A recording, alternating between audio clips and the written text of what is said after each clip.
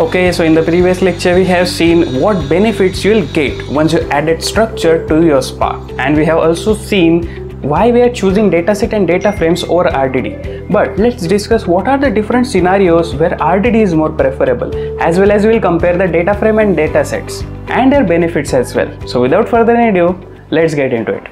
Okay, so in the previous lecture we have seen all about different structured APIs provided by Apache Spark, and why adding a structure to your dataset can optimize your workloads and other numerous benefits that we have discussed in the last lecture. So in this lecture, let's discuss about the data frame, the comparison between the data frame and dataset, and where you have to choose data frame over dataset and vice versa. And also we will see some scenarios where RDDs might be preferable, and also we are going to discuss in detail about the Spark SQL engine and how it works. So that topic is very important for your interview as well, which covers like the project Tungsten and the catalyst optimizer and how they work together to provide you the efficient workflow. So without further ado, let's get started. So our first topic is the data frame versus the datasets. So by now you might be wondering why there are two types of similar kind of structured APIs. Why is Spark providing these two APIs? So in many cases, either will work, but depending upon the language which you are working with, there are some situations where one would be preferable over the other. So that we are going to discuss. So the first scenario is, if you want to tell Spark what to do and how to do it, then use the data frame over the dataset, hands down. The next scenario would be if you want the rich semantics, a very high level abstraction, then on that scenario as well, you have to use data frame over the datasets. But if you want a very strict compile time and don't mind to create multiple case classes for a specific dataset, then you can use the datasets. The next one is, so if you are processing like very high level expressions, you are using the filters or maps or any aggregation function, or you have to apply some SQL queries or some columnar access or any other relational operators on structured or semi-structured data, then you should use data frames or datasets. Either will work. So if your main focus is to use like SQL-like queries on top of your data, then hands down, you should use data frame over datasets any day. But if you want to take like the advantage of the Tungsten's efficiency realization, then you have to use the datasets. So what is Project Tungsten? That we are going to see in the next topic. The next scenario is if you want the unification as well as the code optimization and a very simplified API, then you have to use data frames. And also if you talk about the languages, if you are using R or Python, then using the data frames will give you more control. And also if you want like the speed and efficiency, then in that case also data frames will win. So these are some of the scenarios where you want to use either the data frame or the dataset. And at the last, that as you can see in this figure, if you want like error code during the compilation rather than at the runtime, then you have to choose the appropriate API as given in this figure. So these are the two types of errors, like syntax errors and analysis errors, and how they are comparing data frames and datasets of where you want errors to be caught. This is how you should choose between data frames and the dataset. But what about RDDs? You may be thinking like, are RDDs dead or they are deprecated? The simple answer is no. The RDD API is still continue to be supported, and although all the future development work which is going on in the Apache Spark will continue to have the data frame interface and the semantics rather than using the RDDs. But there are some scenarios where you should prefer RDDs over data frames and dataset as well. So what are the scenarios? So there are some questions that you have to ask yourself. The first one is, if you're using a third-party package that's written using the RDDs, then in that case RDDs are more preferable. Also, if you can just forget about the optimization part and a very efficient space utilization and the performance benefit available from the other two APIs, like which are data frame and dataset, then you can definitely choose RDDs. And if you like want to precisely instruct how to do a query, then in that case as well, you can choose RDD over these two APIs. And you can also very seamlessly move between data frames or dataset and RDDs at your will using a simple API method call, which is df.rdd. but it is like a very inefficient task. So you should avoid that unless necessary. So after all, data frames and datasets are built on top of RDDs, and they got decomposed to compact RDD code using a whole stage code generator, which we are going to see in the next section. But finally, like our previous lectures provided some intuition on how structured APIs in Spark enables developer to use it a very easy and friendly APIs to do some simple SQL queries on top of structured data. So that is the reason everyone is moving from RDD to data frames or datasets. And the process of building these efficient queries and also generating a very compact code is the job of Spark SQL Engine. So that will be our next topic, where we will discuss about Spark SQL Engine and how it works. So at the very programmatic level, Spark SQL will allow us to issue ANSI SQL queries on the structured data. So by the time, Spark SQL has evolved into a very substantial engine upon which many high-level structured functionalities have been built. So apart from allowing you to issue SQL-like queries,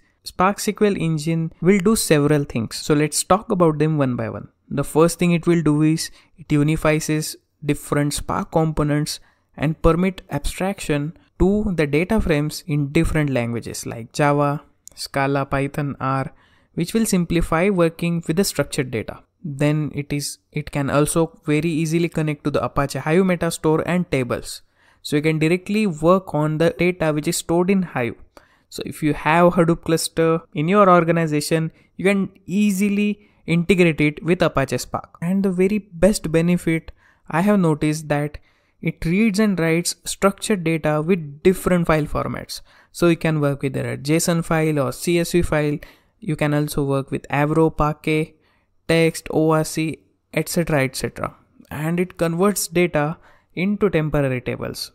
So what are temporary tables? That definitely we are going to see in upcoming lectures. It also offers a very interactive SQL shell for very quick data exploration, and also provides the bridge to external tools via the JDBC ODBC connectors. What is behind that efficient tool is its underlying engine. So as you can see in this figure, this is the Spark SQL engine, which we are going to discuss in detail. So at the core of this Spark SQL engine is the Catalyst Optimizer and the project Tungsten. So together they will support a very high level data frame and dataset APIs, and also the SQL queries. So as you can see in this figure, we have the Spark SQL, which is built on top of Catalyst Optimizer and the Tungsten, and they have several functionalities. So you can work with Hive tables, or else there are different data formats as given here like Avro, Parquet, ORC, JSON, and also you can write your Spark application, as well as for quicker analysis you can just use the Spark SQL shell. And through JDBC ODBC connector, you can integrate Spark SQL with different technologies like Talent, Snowflake, Tableau, etc. etc. So this is very important thing. But let's take a deep dive and understand what is Catalyst Optimizer. So this Catalyst Optimizer is nothing but will take the computational query and converts it into an efficient execution plan. And it goes through different transformation as given here. The first phase will be the analysis. Then we have the logical optimization, then the physical planning and code generation. So these are the stages in Catalyst Optimizer. So first one is analysis. So Spark SQL Engine will begin by generating an abstract syntax tree for every SQL or data frame query. So in this initial phase, any column or table names will be resolved by consulting an internal catalog. So once a programmatic interface for Spark SQL, which holds a different list of names and columns as well as their data types, etc. Then once they have all been successfully resolved, the query will be proceeding to the next phase. So analysis is all about generating an abstract syntax tree for your query. The next stage is logical optimization. So it basically comprises of two stages.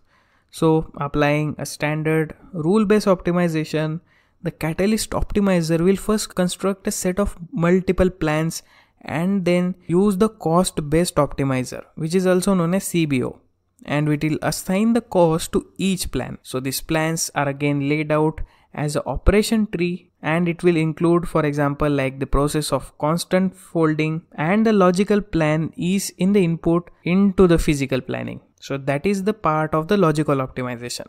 Then in physical planning, Spark SQL will generate an optimal physical plan for the selected logical plan. So using these physical operators that match those available Spark execution engine. And the last phase is code generation. So the final phase of this query optimization will involve like generating a very efficient Java bytecode for running on each machine. So because Spark SQL will operate on datasets loaded in memory. So in memory means in the random access memory. Spark can use a great compiler technology for this code generation process for speeding up your execution. So in other words, it acts as a compiler, and Project Tungsten, which facilitates this whole stage code generation, plays the main role here. So these 4 phases runs behind the scene of Catalyst Optimizer and the Project Tungsten to complete your Spark SQL execution, and it will do that in a more efficient manner. So in this lecture we have talked about the data frame versus dataset and which one you should choose, and where are the scenarios where you can use RDD over these 2 APIs. And also we have seen the Spark SQL and its underlying engine, and talk a little bit about Catalyst Optimizer. So now you're ready and your basics are totally cleared. So if you have listened to these lectures carefully, then you are good to start coding and building your PySpark application. But before that, you should have some basic knowledge of Python programming. I hope you like this lecture, so please subscribe to our channel and also ring the notification bell to get the latest updates. And don't forget to follow us on our social media, which I have linked in the description below. Thanks for watching.